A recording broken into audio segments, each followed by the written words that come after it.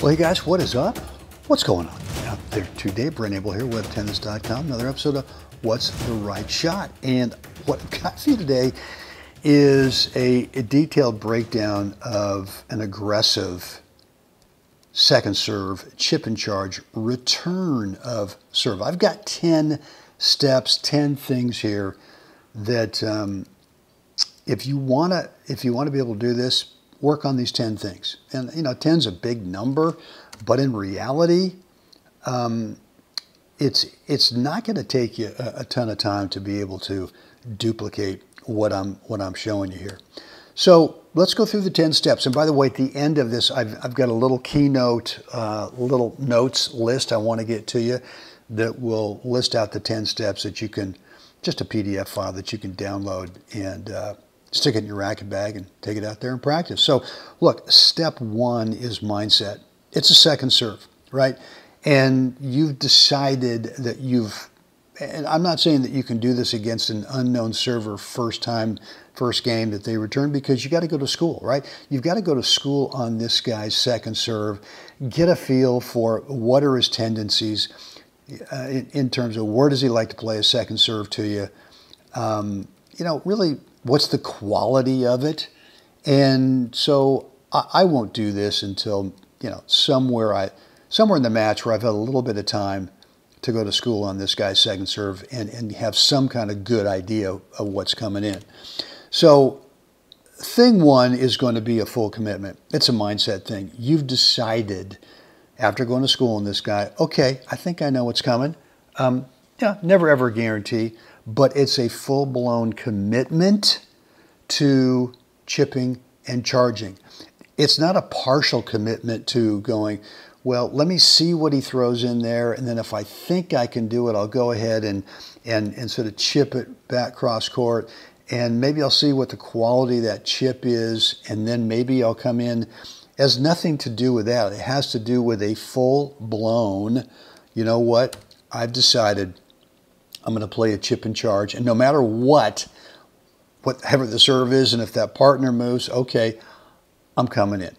So that's thing one. Look, step two is for me, and I'll tell you exactly what I do, is that as that server over there is gathering himself, bouncing the ball a few times, I'm over here checking, I'm consciously making sure that my hands are relaxed on the handle.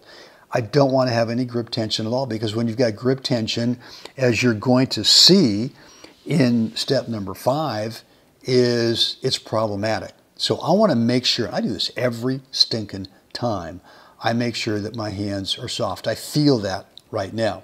Step 3 is I got to visually locate the ball.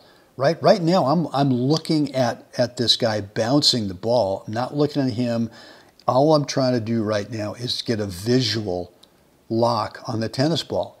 And once he starts his motion, I'm still looking at the ball in his hand. I'm watching it go up, right? And I'm just completely locked on it, because I feel like I get a quicker read of the direction if I start looking at the tennis ball, eagle-eyeing the tennis ball as he's going through his tossing motion, right?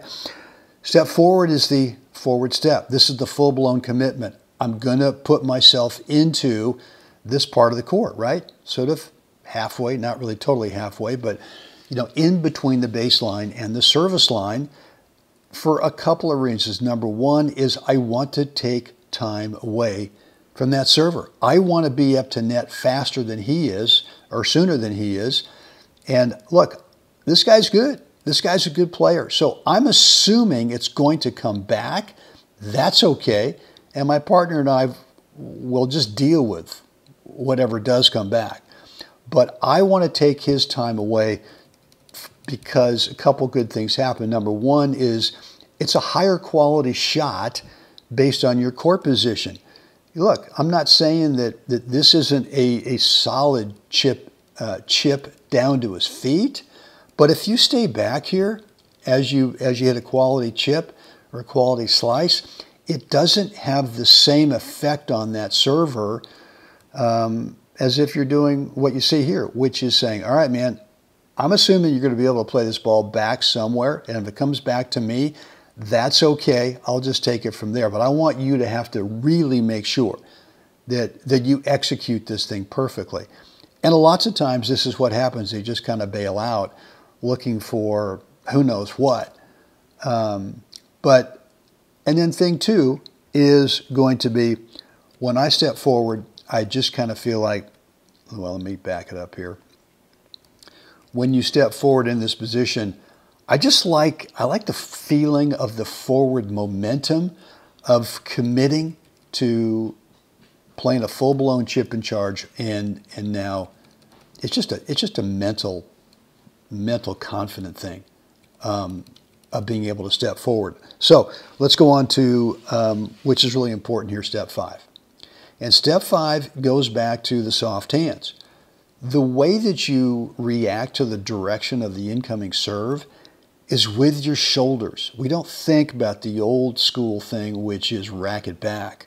What you want to feel with your soft hands here is that it's a shoulder turn to prep for the backhand, right? And if you've got strong hands, if you're grippy on the handle, if you're tight on the grip, you don't get into a full turn. Your body just doesn't allow you to do that. So do we need to be strong on the grip at any point other than at contact? Well, the answer is no, you don't need to be. And in fact, at contact, I don't like to be strong. I just feel like if I get too strong in the grip at contact, you know what happens? It deadens the ball. And it doesn't get the same kind of, what you're going to see here in just a second here, compression. The ball doesn't compress against the string bed as well. At least I feel. That's what I feel. So look, as you determine the direction of the incoming serve, you got to prep the racket from the shoulders. You don't go racket back. The next part of this is step number 6, thing number 6, is spacing, right? So you've seen, all right, backhand, I'm turning, and now you got to move the feet enough to make sure that the ball is to your side. Right? It's one thing to turn, but if you don't create the space that you need, the spatial distance away from the path of that incoming serve, it's going to eat you up. And look, I love this serve. I mean, I would take this all day long. Good depth, it's at the body. But if you've got a returner who's willing to create space with the feet and allow that ball to get to your side where, right, that's where we play. Contact is to the side, is not right at us, then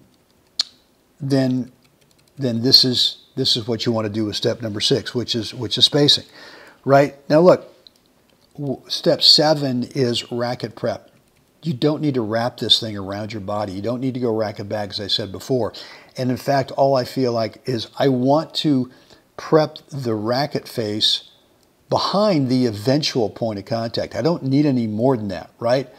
You're using the pace of the ball coming off the court to put itself into your racket.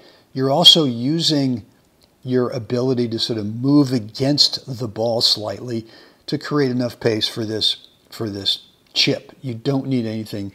You don't need anything more than that. So I like to prep the racket just behind the eventual point of contact. All right, number 8 is what happens at contact. Well, for me, what's really crucial is that you leave your head, you leave your eyes right there at contact, and you don't go into the peeking, P-E-E-K, where so many players, and I used to do this and I drill this all the time to make sure that I don't do it, which is right about here, we start to pick the eyes up, start to pick the head up, and start looking at the landscape. Number 1, to see, well, are those players still there? And then number 2, I mean, where you think they are, and then you start to want to make sure that you get visual confirmation of where your shot's going, and that's just a recipe for, you know, an unforced error, a miss hit. So you need to really practice step number 8 a lot, which is at contact. Head down, eyes down, no peeking, no looking out at the landscape, trusting that this will be what you want, that you don't need to get that visual confirmation. When you get good at this, you can actually feel, the ball at contact, exactly the direction, the height, the quality, and all that stuff. You don't need visual confirmation for it. So step 9 is a really short finish, right? Because if you go into, this is a chip, it's not a slice. I know they're both underspin, but the slice to me really sort of connotates more of a longer finish swing, right? It's more of a ground stroke. This isn't. This is a short, compact finish. I won't call it a block because you are, and look, the underspin's really coming more from the grip, which is more the continental. It's not a total high to low hack, right? It's a really compact finish. And the compact finish for me, as I go back to it, allows the ball to compress against the string bed. And when it compresses and it sort of rebounds back to the regular shape, that's a lot of power right there. And then number 10 is still the full-blown commitment to moving forward, right? I mean, you've just decided that part of the quality of this chip is the charge part. And the charge part is making this guy over there feel like, man, I got both of this. I got both the returning players, if not up at net, moving up at net. I got to hit an even better shot, right? If you stay back on this return, you can hit the greatest quality ball. But if they know they've got that entire cross-court lane wide open, they just got to shove it in over there because you're staying back, they're going to do that all day long. You want to make them feel that they got to go for something big. I'm not saying that they won't, and if I'm in this situation as a server, look, I'm just going, okay, I'm just going to either going to lob over the returner's partner maybe off this, or I'm just going to slow and low back to that returner, kind of return the favor at their feet. Not an easy thing to do. So look, here's what I've got coming up for you right now. Hang in there because I want to give you my keynote notes on this, the 10 steps. I'll go through them real quick with you, and then if you want to get the PDF version of my notes, you're more than welcome to. There is a link down below in the description area. Just go ahead and click it, and you will get access to it. All right, here come those notes. Well, all right, guys, I want to get you my notes here on the 10 steps that make you literally armed and dangerous on this doubles, the aggressive chip and charge return of serve. So let's get to it. I'm going to go through each one of the 10 steps quickly, but the download link for these notes is down below in the description area. Just go ahead and click it, and you will get access to these notes. I encourage you to somehow put it in your tennis bag, either keep it on your phone or maybe print this out, put it in your bag so that you've got a reference to it, and you can get out there and work on this stuff. So let's get started. Step 1 is the mindset, right? You are fully 100 committed to moving in. This is not kind of, maybe, sort of. This is 100%. You're going to move through this ball and try to take time away from that opponent, right, from that server, because your court position after you play this shot is another layer of a degree of difficulty for you executing this shot. Step 2, soft hands on the racket as that server is gathering himself over there before they start their tossing motion. Step 3, eyes are locked on the ball before their toss. You're not looking at them. You are locked, eagle eyes, on the tennis ball, because that's what you need to react to, right? Once that ball leaves the server's racket, you got to be able to have your visual acuity already on the tennis ball. Step 4, yeah, literally. Step forward into a split step so that you can react to the direction of the incoming serve. Step 5, absolutely crucial. You're going to turn your shoulders, not racket back. Your racket will go back when you turn your shoulders, but you got to get sideways to the path of this incoming serve. Step 6 is spacing, right? You got to get your feet to help you get the ball to your side. You don't want to, I mean, look, when I play against someone who loves to chip and charge, I want to serve right at them. because unless they've got great footwork to create that space, lots of times that serve just kind of eats them up when they want to play that chip and charge. Step 7, racket prep behind the eventual contact point. You don't need to get this racket wrapped around you. And in fact, I like to leave it just a foot or two behind what's going to be the eventual contact point, because the timing gets a little tricky, right? The serve's bouncing up out of that service box. You're taking it early. You don't want a long swing to have to get to the ball. You want it prepped right behind that contact point. Step 8 for me is like huge, right? No peeking. No premature peeking before contact, looking out in the landscape, wondering what's going to happen out there with your shot. You got to be confident. And, one of my subscribers once called this the Fed head, right? How Roger keeps his eyes and head still through contact, doesn't peek, doesn't look up. You want to practice this so that it feels comfortable for you.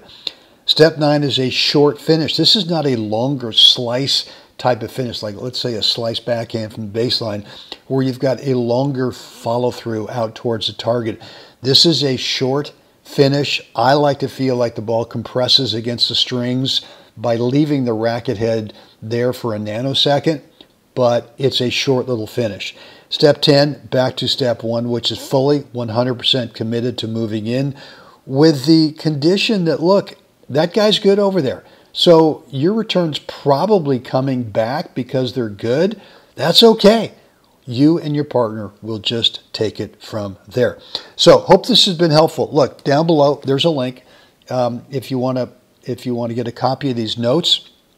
And again, I highly encourage you to do that. Stick it on your phone so you've got a reference that when you go out to practice that you can go through each one of these steps, and or just go ahead and print it out and put it in your tennis bag.